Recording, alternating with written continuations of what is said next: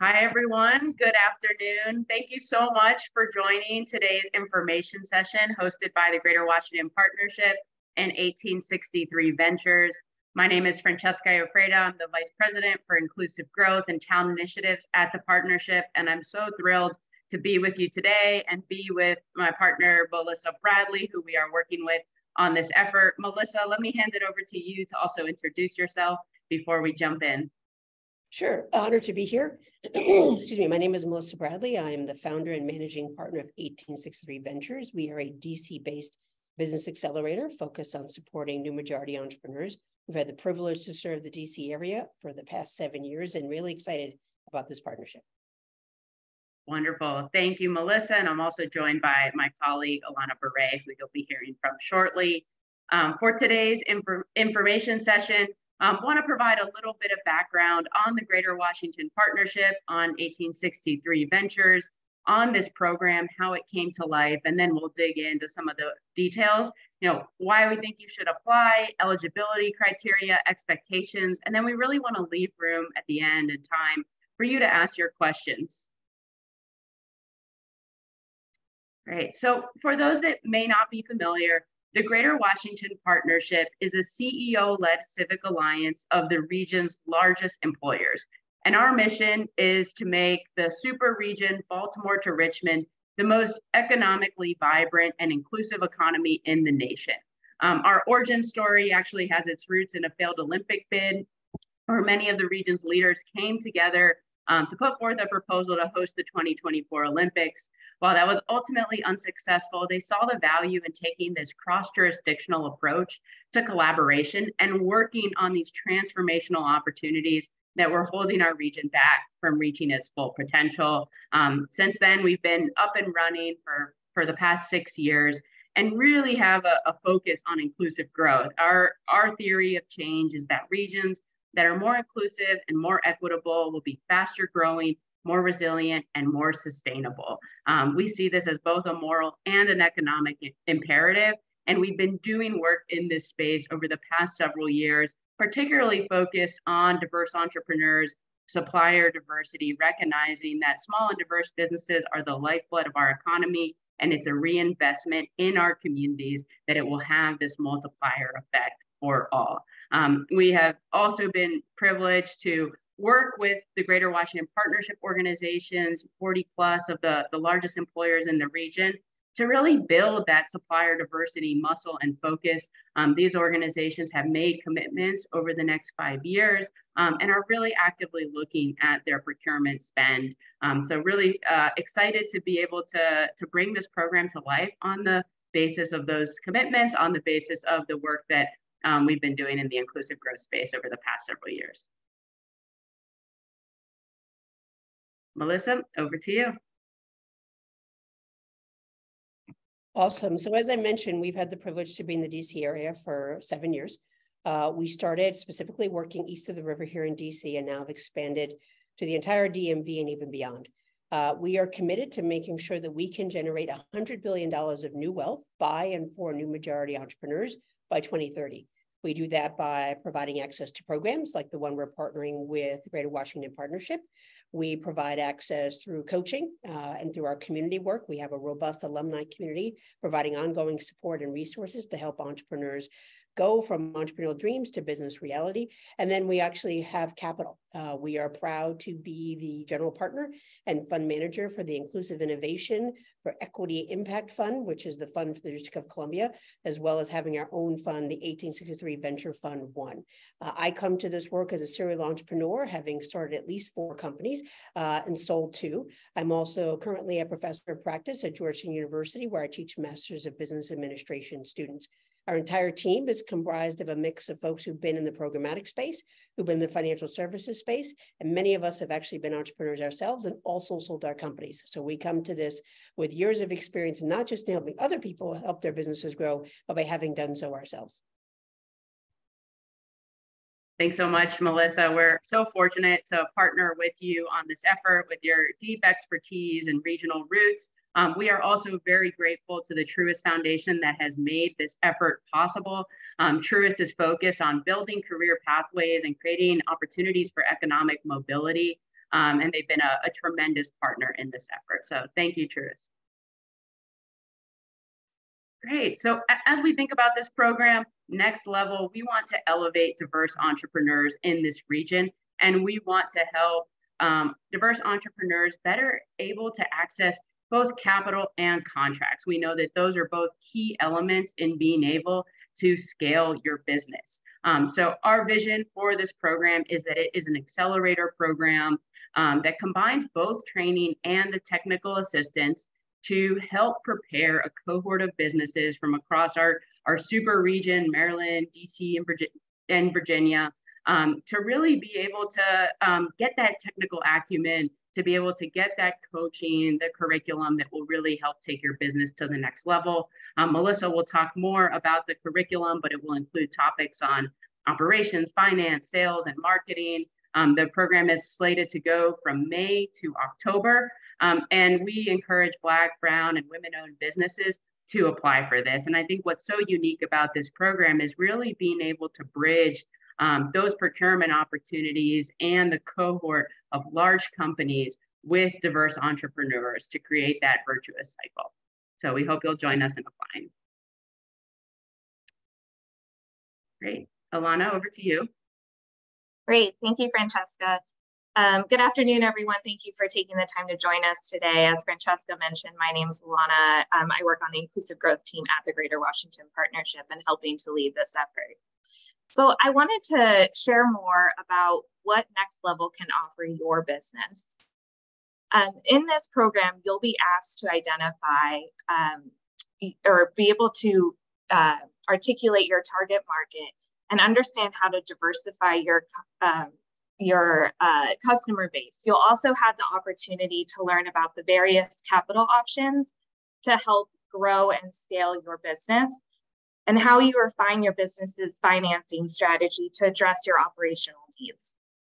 You'll be given the opportunity to cultivate a region-wide network by meeting leaders from Greater Washington Partnership organizations, as well as community partners and capital providers.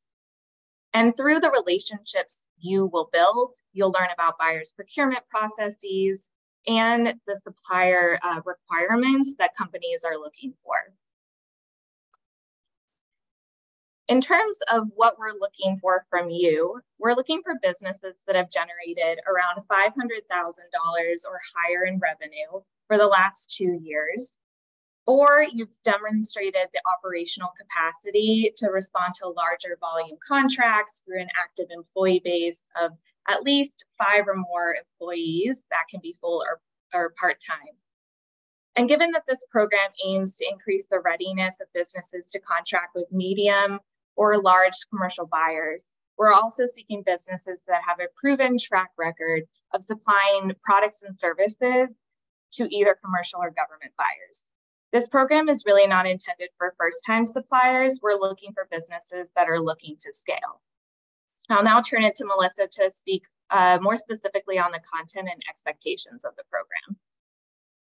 Great. So as we think about all of that we desire to achieve in terms of helping your business grow and scale, there's obviously some key inputs that we want to make sure that you may already be focused on, but how to really refine those to allow you to go from growth to scale.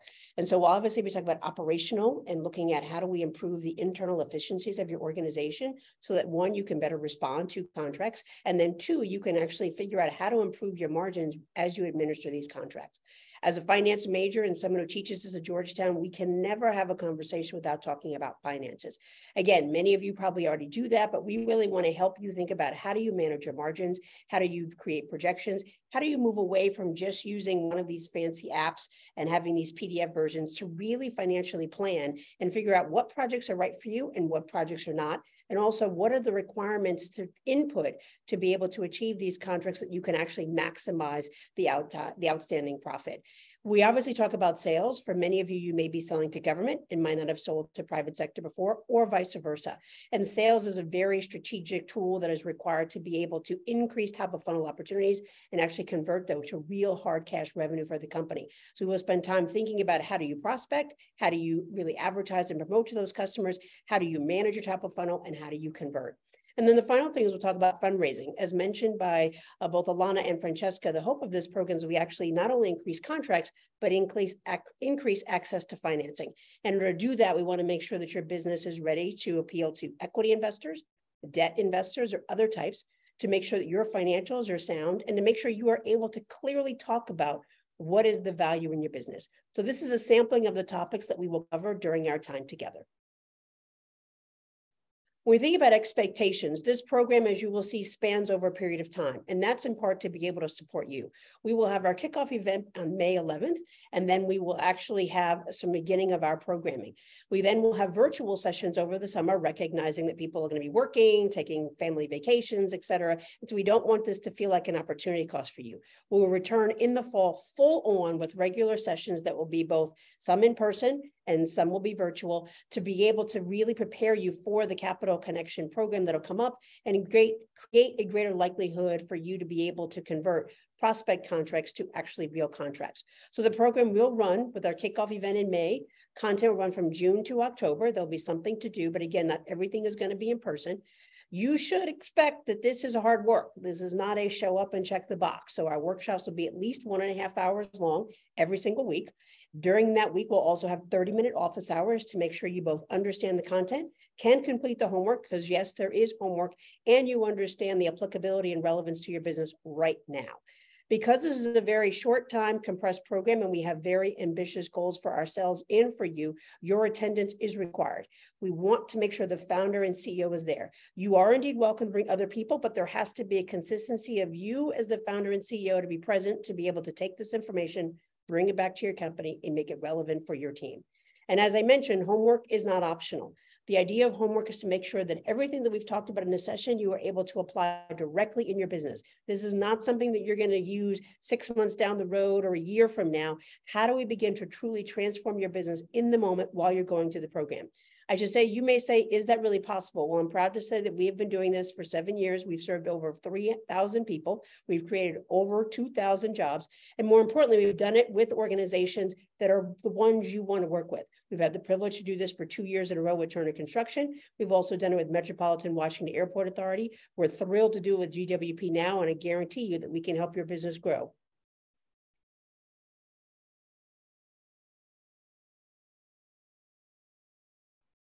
So now would just like to open up to all of you to see if you have any questions for us. We did run through that pretty quickly. To enter a question, please utilize the Q&A chat in the Zoom window, and then we will address questions as they come in. And while we're waiting for questions, I'll just share a couple of things, if that's okay. I think one, just to remind people that this is a program uniquely positioned to support folks from the DMV. I know that was one of the questions we had come up earlier. So we're looking for people in Maryland, Virginia, and Washington, and that is inclusive of the entire region. It is indeed for folks who have been in business and have a demonstrated history of having contracts. And the reason is because we know that getting that first or second contract is great, but how do you make that a recurring revenue line is extremely important. And we believe that we can be helpful in doing that. The other piece that I would say that I sense that people may be thinking about is recognize we're looking at both revenue or we're looking at employees. We recognize that COVID-19 had a negative impact on many businesses in the region. Many of you are still getting ramped up and returning back to where you were and certainly getting to a point of where you want to be. So we want to make sure that we're able to accommodate as many interested parties as possible. Thank you, Melissa. So we've received 2 questions. And I'll just state them aloud. The first one is, are there any authentication requirements in order to apply for this program? And I would say yes, in terms of in the application and following, if you're selected, we will request that you either share your most recent financial statement or your last tax return. And then in terms of employees, we will ask for a list of employees as well as their contact information. Great, thank you. The second question is, what if you are currently a solopreneur? So as we mentioned, if you're a solopreneur and you've had at least 2 years of revenues at or near $500,000, then you are completely eligible to apply. If you have not reached that, then I would say this may not be the best program at this time, but happy to help you find other programs in the area. Great, thank you. Another question, when will the grant recipients be notified if they have been selected? So the applications will close on April 21st. And so that's very quick. And then between April 21st and ideally the first week in May, we will be able to announce who all of the final candidates are to participate. Our hope is to really turn this around within 3 to 5 days so that people have a chance to plan accordingly, clear their schedules, and make sure they can join us on May 11th for the kickoff event. Great. Another question we just received, I'm not a founder right now, but would love to get involved or support. Are there any opportunities for that? I'm open to volunteering as well. Well, I love that. We would love to learn more about you. If you could email us at info, I-N-F-O, at 1863ventures.net. We'd love to learn more and see how we can get you plugged into the program. Great. We'll give a minute or two for any additional questions, but of course, this session will be recorded and posted on our site, and we have an email that you can contact for any additional questions. We're here to support and happy to answer any concerns or questions to make sure that this is the right fit for you. And while we're waiting, the last thing I would say is that we, as a partnership, recognize that there are many opportunities in the DC metropolitan area for you to participate in programs. I can guarantee you that there are 3 unique things about this program. One is that it's completely designed to make sure that you increase contracting and access to capital opportunities, and there'll be regular interventions and strategies by which those direct connections can be made. The second thing is this is not about startups. So we're looking for companies who have a base foundation of which they have started and now are really looking to scale their business, which we've been doing for the past 7 years. And the third thing is that I think what's very unique and admirable for GWP and Truist, there's really a focus on those who've been historically marginalized from these opportunities. So we're really looking for Black, brown, and female founders within the region.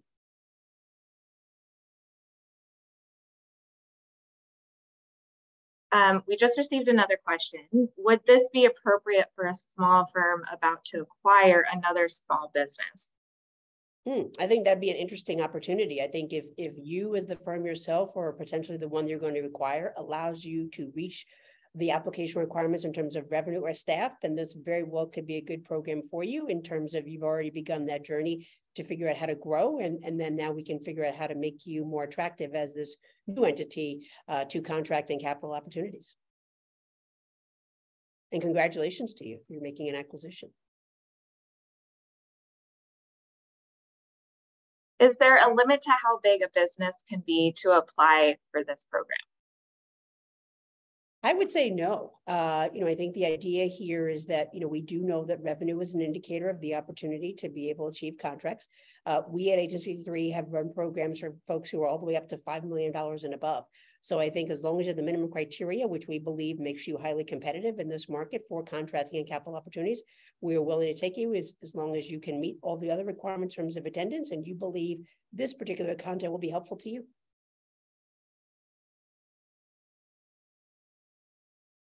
Thank you.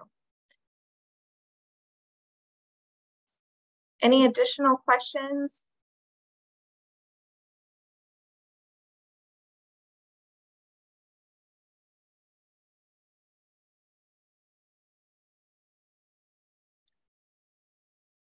Well, seeing no additional questions, want to thank you all for attending, for your active engagement and interest in this program.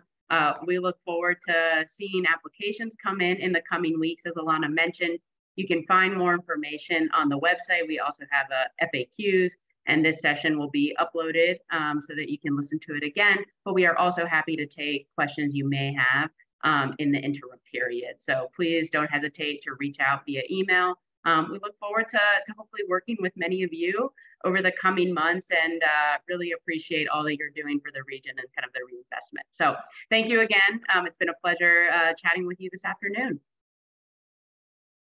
Thank you. All right. Thanks, everyone. Thank you.